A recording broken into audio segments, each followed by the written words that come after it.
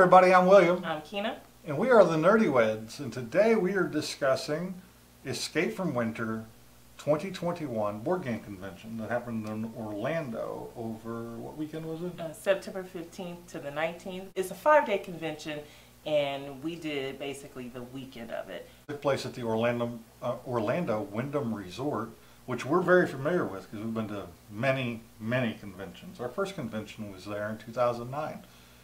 So it was a return to our old stomping ground for a completely different type of convention than what we're normally there for. And like I said, it was a board game convention.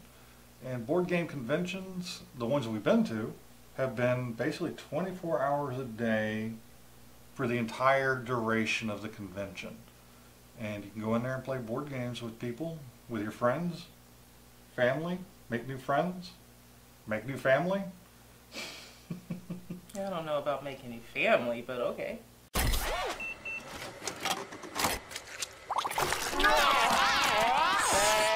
Jerry? Yes, honey? Let us just come get you. Beth, I am so touched that you care for me this much, but I'm fine, and I just want to put up these Christmas lights, and I will eat your world. Honey, my dad can hear you. Gotta go.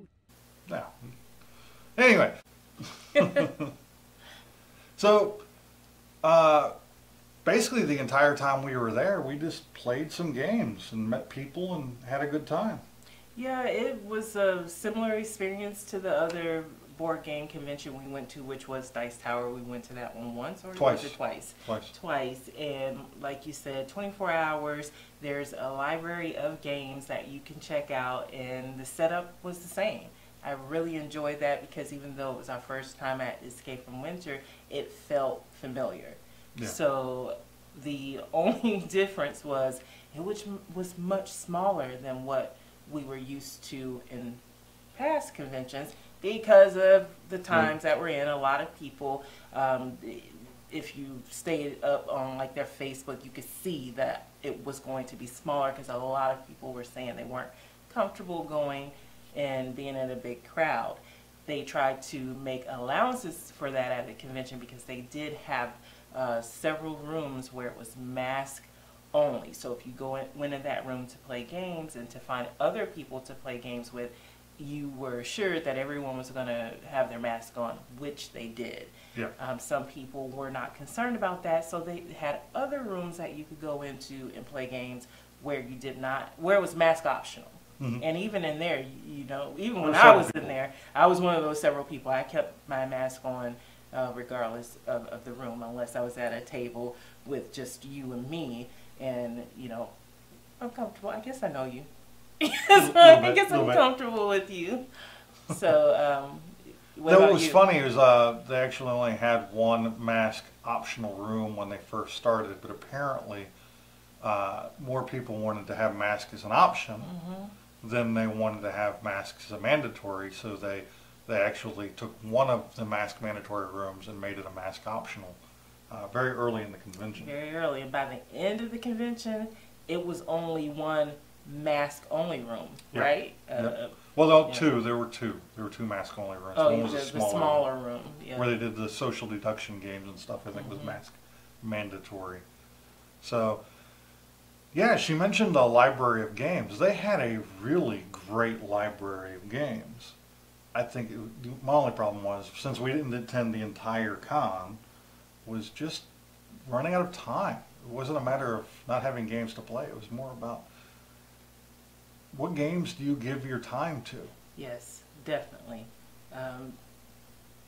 Running out of games to play because that 5 days it really goes by quickly, even with the 24 hours in a day. And when you lose almost half of that, 2 days over half of that, it really limits your options. I thought that there would possibly be a limit of people to play with, and I guess in a way there was, because there wasn't as many people as there probably would have been. But for me, I felt it was enough because I never walked around and felt like I couldn't find someone to play a game with. And I think that might have been different for you. It was. I did have some difficulty. I was trying to get a scythe game going. I had 2 scythe games scheduled. Well, one scheduled for Saturday to teach people how to play scythe. And I had to find players to come in and play that game with the person I was teaching. And the other people that were supposed to be in that game couldn't make it to the earlier game. So when they did come back, I had a lot of trouble finding more players for them, so it ended up just being them. And I wasn't in the mood to play a double header of Scythe. As much as I love the game, teaching someone to play it and then turning around, playing it with them, and then turning around just an hour or so later and teaching a second group of people how to play, I was about scythed out, which is surprisingly. That is surprising. Very surprising to hear you say. I think it was different for me because I didn't have a set game that I wanted to play and was trying to find players. So my options were pretty open because whoever was looking for a game, I just looked to see if it was something I was interested in and then played that. And I was staying on the Facebook Facebook page where people were saying what games they were playing, when and where, and how many players they needed. And that's how I found a couple of games that I was interested in, and some games to play. But we're going to talk about that in a moment when we get to the part where we talk about the games we played at the con. So, yeah, at People's Table they put up a sign that says players wanted. And if you're playing a game you don't know how to play, you can even put up a sign that says teacher wanted. So that's pretty cool. That's been the case for every board game convention we've gone to thus far. And hope to go to more of them here in the near future. And let's get into highlights game-wise. What did we really enjoy playing? What were your highlights of the con? My highlights of the con, I really enjoyed playing Wasabi. And I enjoyed playing Marrying Mr. Darcy. I'm pretty sure there was probably some other ones that were highlights, but I'm gonna go with those. What kind of game is Marrying Mr. Darcy? Yes, Marrying Mr. Darcy is based off of Jane Austen book, and it is where you are playing characters from the book, and those characters are trying to make themselves marriageable for other characters in the book. And the person at the end that ends up with, I believe it was most points or something like that, they win. But it's basically a card game, and it's really, really simple to play. The fun of it is if you've read the book and you know the characters and you know what characters are really annoying and that nobody's going to want to marry, or someone who is very marriageable for a particular character, it adds another element of just fun to it. But what really makes it fun is the people you're playing with, because you know the way that they react to the different cards that they pull and the people that they're trying to marry, because you're trying to get certain things, certain set collections to make your character more desirable for a particular character that you're trying to marry, because that particular character will get you the maximum or the most amount of points at the end. But the way that other characters react when you're playing is what really makes it fun. Because I didn't know anyone. I think at the table that I was playing with, I think it was, other than myself, there were 5 other people, for a total of 6 of us. And there was this one couple that they were just really fun. They were really getting into the game. And I could just see, if you have fun people like that and you're playing it at a party where you all know each other, it would be even more of an exciting game, like a party. A lot of laughter. I sat in on the last quarter of that game and just watched it happening. It was a lot of fun to watch. And you ended up winning that game, didn't you? I did end up winning that game, which was funny because I was losing so bad in the beginning because I kept I ended up in the very beginning getting a character, eloping with a character through by no design of my own, and it was the character that was going to give me the least amount of points, and so I needed to get rid of this character so that I can go after a different one. But it was taking me the entire game to get the cards that I needed that would allow me to be able to get rid of this character. Meanwhile, everyone else they're discarding the cards that I needed. And I'm like, I'm never going to be able to get them because they're probably no longer in the deck because all these people had them and threw them out. But I did end up getting them. And then I was able to actually work on getting what I needed to be marriageable for the character that I wanted. And I didn't think it was going to happen, but it did, and they ended up winning. It was a lot of fun. Now, you mentioned another game, Wasabi. Wasabi, yes. I've been over here yakking. Why don't you talk about Wasabi? Well, Wasabi is... You want to bring it out? Yeah, I'm sitting here staring at it. We bought it while we were at the con. Unfortunately, they didn't have any in the book. Wasabi? Wasabi? Help. Wasabi. Do you want to try it?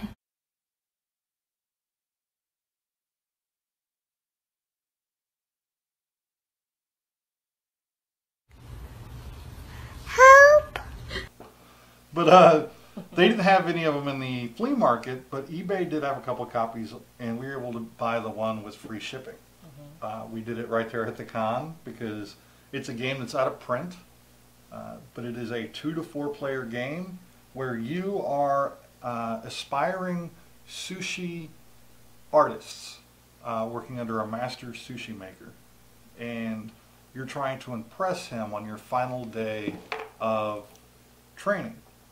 And you have to assemble different sushis with different ingredients, which are represented by different tiles with tuna, octopus, and all kinds of different ingredients. And you have a board. You're basically Tetrising, or what's another way to think of it? You're laying tiles with these ingredients on the board one at a time, trying to get them to line up to where you can score points for your sushi. And depending on whether you did it with style or you just got the ingredients on the plate, determine how many points you're going to get and if you get any wasabi bonuses. It's a lot of fun. 2 to 4 player. We've only played 2 player so far, but I imagine it's got a scalability. So the 2 player has a smaller board, 3 player bigger, 4 player the full board. So it's really simple. It kind of reminds me a lot of Quirkle, but with more finesse. It's a little more advanced version of Quirkle because you're trying to make specific combinations that are determined by these little recipe cards that you get, which are either 2, 3, 4, or even 5 ingredients. And you're only allowed to make so many of those combinations before it doesn't do you any good anymore. You can't collect any points for getting a bunch of 2s. You only get like 4 or 5 2s. So Wasabi, great game. We bought it from eBay while we were at the con because it was the first game we played at the con. Yeah, and we both really liked it. And we were like, okay, this is the one we're going to look for at the flea market, like he said. And while we're standing in line at the flea market, I could hear the guy behind me talking to the person he was with, like, we gotta look for wasabi.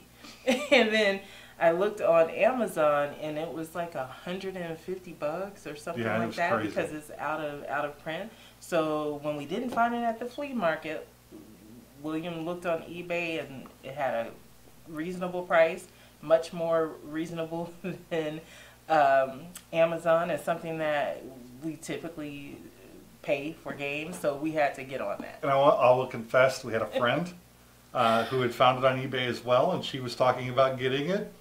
And later that night, when Keena met back up with me, she was like, hey, she's going to get wasabi. We need to hurry up and get it. It's so wrong. All I said was... No, this was hours later. This was hours later. She had plenty of time to get it, and we had already talked about getting it on eBay.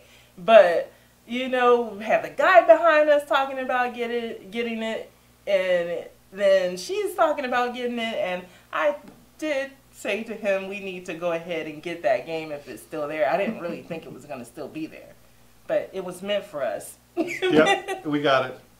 And we she played can it a few always times come since over then. to our house and play it, or we can go to her house and take it and play it. All right, there's one other game that was a big highlight for me at the con. I played several games at the convention. You know, I played this game here called Galaxy Hunters. It's a worker placement game with big mechs. It's a really good game, but it's not the one that really stood out to me. The one that really stood out to me is an older game. It's been about, I think, 2004.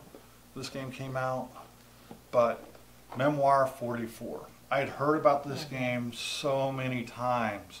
So many different YouTubers doing reviews of this game, talking about how it's one of their favorite games, especially in the two-player genre. And this is primarily a two-player game. You can play it as teams, but it is primarily a two-player game. And do you want to talk a little bit about this one? Or do you want me to take care of it? No, you can take care of All it right. because you were really excited about this game. And when you did get it, you were like a kid on Christmas, so I think you should definitely talk about it. The way I got this game is really special. When we do the video about this game, you'll hear more about the story of how I got it. But it is, like I said, primarily a two-player game. There's an Overwatch expansion that allows you to play teams of 5 players on each team, up to. And you are essentially controlling an Axis or Allied force in World War II. The normal box, the Memoir 44 base game is Americans versus the Germans. They also allow you to play as British in different scenarios. And what you're playing through are different scenarios where you have command cards that allow you to move and attack with certain units in certain parts of the board. And the first player to score X number of medals by eliminating player units or by taking over objectives on the map wins the game. And it is a lot of fun. It's got to be because you had us play it how many times now? We played it at the con twice, and I thoroughly lost both times. She whooped my butt. So I'm going to be getting this on the table here in the next couple of days, and I want a rematch. You had a rematch. We played it twice. I want a tri-match. Now, another cool thing about the scenarios in this book and all the expansions, all the scenarios are based on real-world That's what I like. historical battles, and they give you a little bit of historical flavor about how this battle occurred, what the status of the different sides are, and that actually affects how the game is played by the players. For instance, the first scenario we played, the German side had 1 fewer command cards throughout the game because they were surprised in that battle, and she still won. But in real life, the American, oh no, actually that was British paratroopers that came in on gliders actually won that first engagement that scenario is based on. But they also have an airborne element where you have to drop pieces from 12 inches above the board, and where they land, You had fun you have doing that. new units, and it's just such a great thematic thing. The combat's determined by dice rolls, and you got a match. It's super simple. Anyone can play this, and it is a great time. I played it. That lets you know it's super simple. But what I liked about it is that it's very easy to visually see what the characters should be doing, and then determine what you want them to do. Because when you're setting the meeples on the map, you have their field of view that's blocked by different terrain. So without really even having to read the rules, you can logically suss out what you need to do. suss out what you need to do and what you can't do. So what you can and can't do is line up with the rules of the game, and I like that. The terrain has real effects. When guys go into trees, they have cover. It's harder to hit them. We're on top of a hill. It's harder to hit them. Common sense stuff. If a tank goes into a city, it's harder to shoot. The tanks don't operate as well in cities. There's a lot of really great things happening in this game. And a lot of it's just common sense. And the only thing that you really have to read up on is, okay, how many excuse you. Excuse me. How many movements can I have? Which is usually 3, but it becomes less if there's certain blockage, whether it be terrain or what have you. So Yeah. pretty cool. I had to bust this out because it's got tanks, y'all, and infantry dudes, little infantry dudes, and you're moving these around on the map. You're shooting at your buddy, and it is a good time. So, 10 out of 10 would recommend. It's still in print. The base game, I believe, is still in print. You can still get it. Like Amazon's got it at a decent price. No sponsorship, but we're willing to talk. It's just a good, like I said, it's a good solid 2-player game. Yeah. And you get the big expansions going. I've got aircraft for it. I've got a bunch of expansions, which I'll show all of that when I do the actual video about the game. So Yeah, maybe we'll do a playthrough, and that'll be your rematch, and you'll be able to show your win on camera. Because I'm pretty sure there's no way you're gonna lose on camera. On camera. But we did play a number of games at the con. Those were just the standout ones. I played The Crew, which was a fun collaborative card game that had a lot of different, not really hardness to it, but it's kind of difficult to meet the different things that the objectives that they want you to have, that they want you to meet with a group. Yeah, completely cooperative card game. Yeah, and not really knowing what is in the other person's hand, because you can't communicate unless there's a chip or something you play to let you communicate, but you can't all and out talk. You have to, you know, give a clue to communicate. So that one was pretty interesting, and one I do want to play again. But the other ones, played this game called Endeavor. It was a game about the colonization from Europe to other countries like India and some other places, all throughout the Pacific and Atlantic Oceans. Mm-hmm. That was a lot of fun. It was interesting. It had a lot of elements that, you know, are a little touchy, you know, but you know, it was a terrible and great period in human history. It was terrible, but it was terrible. It was a terrible period in human history. But it was a period in history? It was a period in history. You know, it had slavery elements and stuff like that in it. But it did have the ability for someone in the game to abolish said slavery, which becomes a big... In that game, if you take slaves, you get big bonuses. But when somebody does abolish, you lose out on those bonuses, and you have negative points at the end of the game. If nobody abolishes, then you get to score those points at the end of the game. But they become negatives if you end up with abolishment. Okay. And somebody in my game did abolish pretty early in the game. So other than that, I can't think of any games I played more games, but those were the ones I just wanted to touch on because they were newer ones that I hadn't played before or hadn't heard. Other ones I at least heard of or owned and brought my own games to play.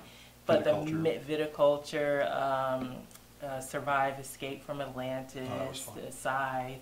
But the main thing I liked was just getting to play games with more people, because we've usually, especially this past year, it's just been 2-player games. Yeah. So being able to play 4-player game, 6-player game, that was really fun. And meeting new people, like you mentioned earlier, because I've met some people at the con that I'm still in touch with. So are you. Yeah. And I met a new friend. So it's always... She made a friend on her own, without my help. Without his help. You know, because I'm so pathetic and I need help. No, I am.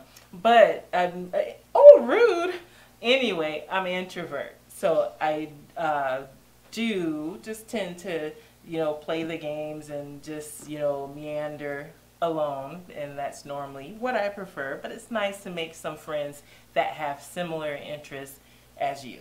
So that was nice to be able to do that and to learn about more games. So some games that I didn't play at the con that I was able to hear about was Caverna, Dominant Species, and Unfair. So what was the other one? The ones, the Ruins.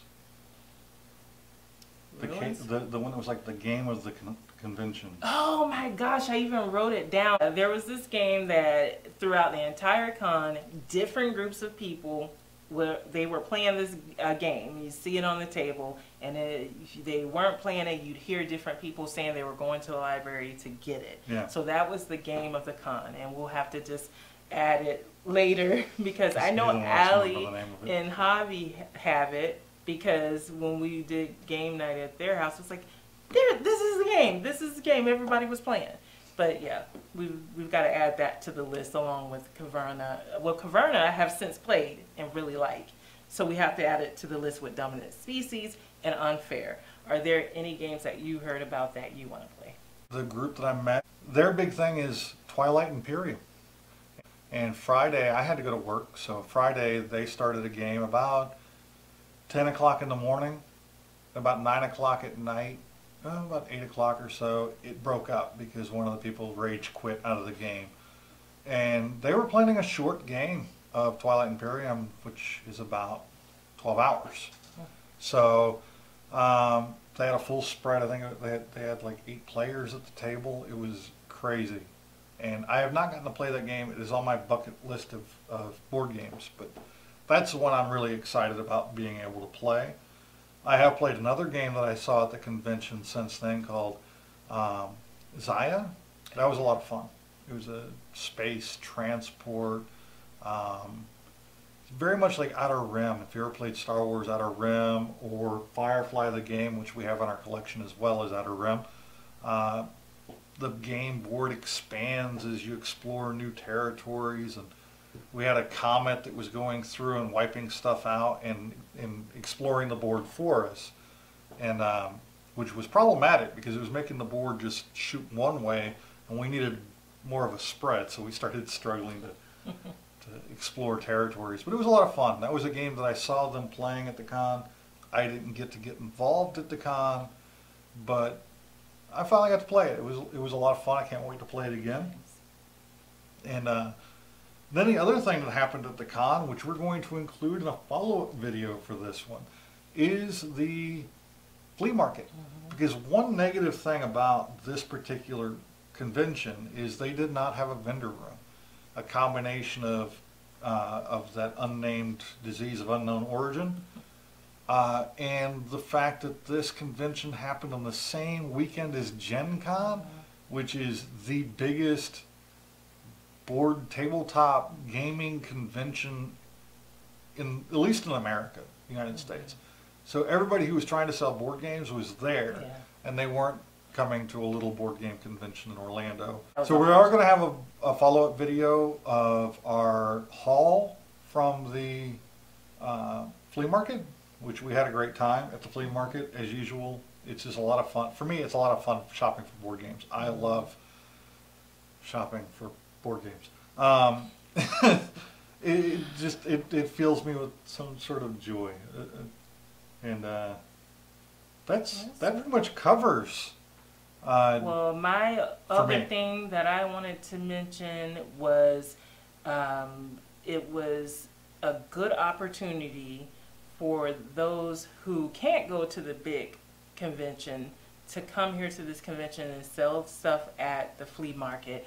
But also, if you have a game that you wanted tested, this was the perfect time because there was not as many people there testing games, doing demoing different games. And what is the thing they like to do? They like to do like hot games and show those. You had all of those different things going on, but not as many as there normally would be. So to me, not everybody's going to get into Gen Con. Not everybody's going to be able to go there. This would have been the perfect time for people to come to this con and do stuff like that. Yeah. But the other thing is the hotel. Yes, we're very familiar with the Wyndham. We've been staying there at least once a year since 2009. But I would never stay there by choice if there's not a convention that's going on. I don't mind to stay there when there's a convention because most people are not, I say most people because I'm not talking about myself, but most people are not going to spend that much time in the room. They're going to be out on the con floor, out doing stuff. So the room being a mess is not that much of a problem for them. And this is not something the convention can control because it's the hotel that is renovating. And even if you're renovating, you should still have a livable hotel. And at this point, I feel like the Wyndham doesn't. No, the Wyndham needs to pull itself together. It's a great property. It's a beautiful property. The rooms are in sore need of Some overhaul. TLC, some overhaul, TLC. New carpeting. Everything. New paint. Less mildew smell. That was the worst part. Yeah. Coming into the room and it's stinking so bad that we went out and bought air freshener just because the room stank without even me destroying it. And again, this is not something that is the con's fault. No. This is a hotel issue. Yeah, It's a hotel issue. But next year, for anyone who is interested in doing the con, we're going to try. It's going to be tough because it is the week following Dragon Con. So it's like the 7th through the 11th or something like that. Wow. So, and it will be in Orlando. I think the hotel, is it the Wyndham again or is it the Hyatt? I'm not sure what the hotel is, so don't quote me. You guys can look that up. But it is definitely a convention worth going to. It's fun convention. It was a lot of fun. And I definitely recommend it. But that is all I've got. All right, that's all I've got. We had a great time at the con. Hope to see you there next year. Remember to like, comment, and subscribe. And you freaking nerds. Until next time, stay nerdy.